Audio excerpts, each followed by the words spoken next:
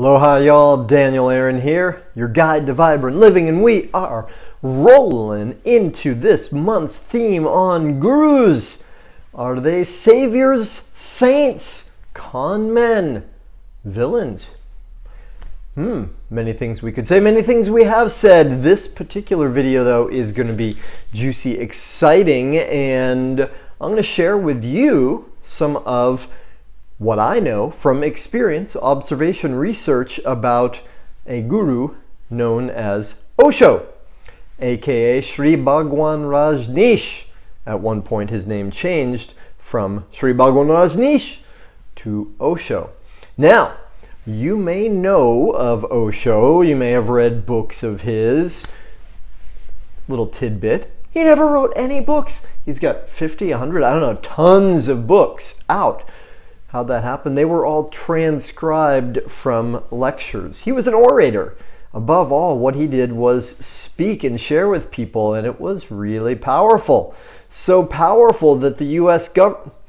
Getting ahead of myself. We'll come back to that.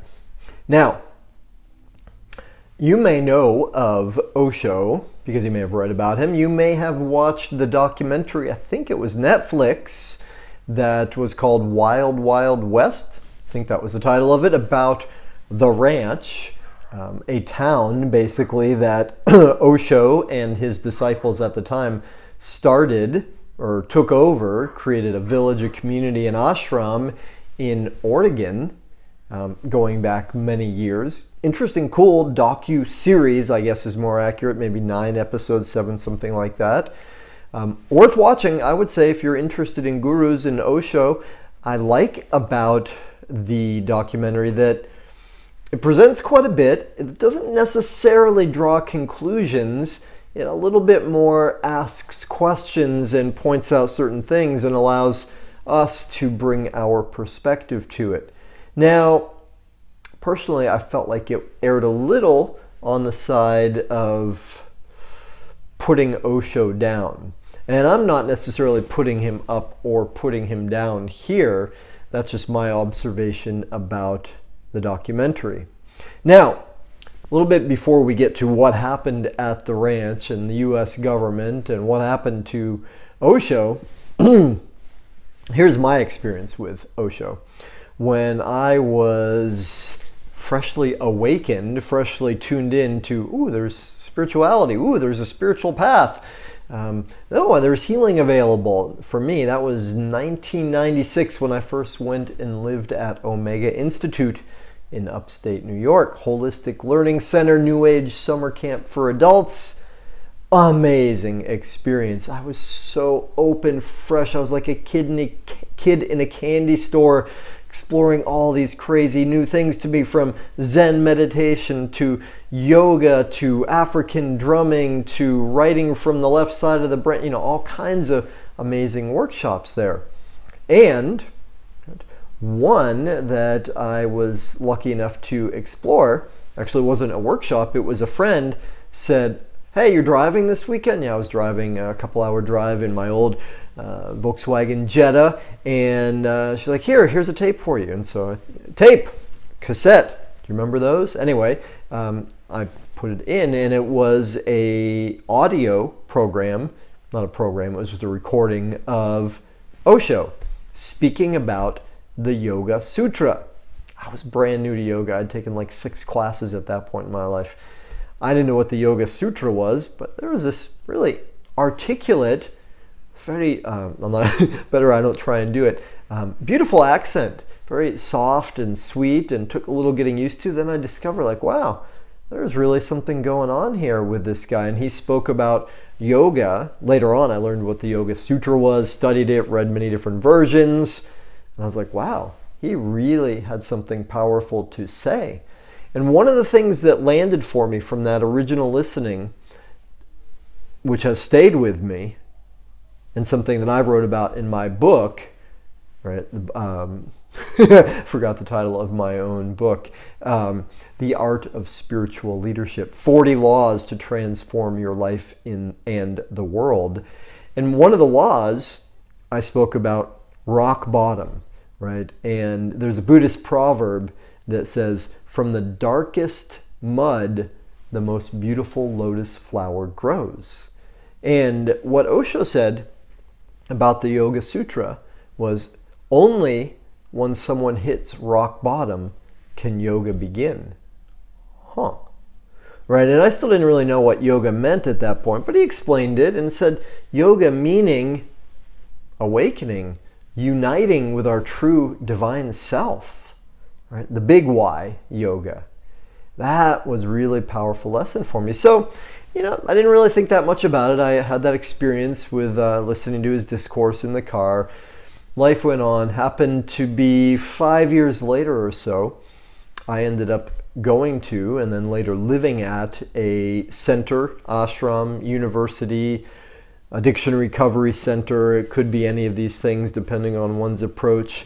A place in Holland called Humaniversity, which was started by one of Osho's disciples, a dude by the name of Viresh. Denny Husan was his former name. Former drug addict, 14 years strung out on heroin in New York City, who got clean, became a therapist, went to India, found a guru. It was Osho, and he, in his words, fell in love with Osho, which, if you've been with me on this guru exploration, on some level means fell in love with himself, saw his own light reflected in the guru, and later on started this ashram in Holland. Well, I lived there for some time and ended up taking sannyas, which means I said, yes, I do devote myself, dedicate myself to this vision that Osho has laid out for the world. And what's the vision? It's one of love, joy, peace, freedom. Now, did everything Osho touch result in that? Not really. And if you watch that documentary, you'll see there were some things that went on at that ashram in Oregon at the ranch that were not too cool, I would say, right? I'm not going to go into details, though. Some stuff that was pretty nasty, which brings us back to the question, specifically in this case, well, how aware was Osho of that? How much involvement did he have? Or is he culpable? Is it his fault in some way because he allowed other people to do that? Good questions, right? One of my teachers used to say, there's he didn't say it this way actually, I'm saying this. There's the pure original and the toxic derivative. It often goes this way, something bright, pure, beautiful, and then it sort of iterates downward and becomes sullied, often because somebody's copying it or commoditizing it in the business world. You could look at various examples. This one might be a little shocking to say, but Jesus Christ, right? And certain forms of Christianity. You could look at it as in the cacao bean, raw, organic cacao, and then toxic derivative, Mars and M&M, the candy bars that have the tiniest remnant of chocolate with all this other crap added in. So, the thing my teacher used to say is, look at Jesus. Even he was surrounded by 12 dodos. Now, that's an oversimplification, and they might be even metaphoric, all those disciples. Still, it brings the question of, and this is my question to you, and perhaps this is where we shall leave it, is the leader responsible for all that happens? Is the leader responsible for the disciples, the lieutenants? It's a juicy question. And as tempted as I am to respond to my own question, I'd rather hear from you. Or at least hear from you first, and then I'll share my feeling and thoughts around that. So, what is the leader or the guru's level of responsibility for what ensues, what comes after? And with that, y'all, again, I would love to hear you. Please comment. Tell me your response to that question, and also what's your experience with gurus in general? What's your experience with Osho? What do you know that I don't know? Very much indeed, I am aware. And specifically around this topic, I would love to hear you. And with that, I bid you adieu for now. Aloha.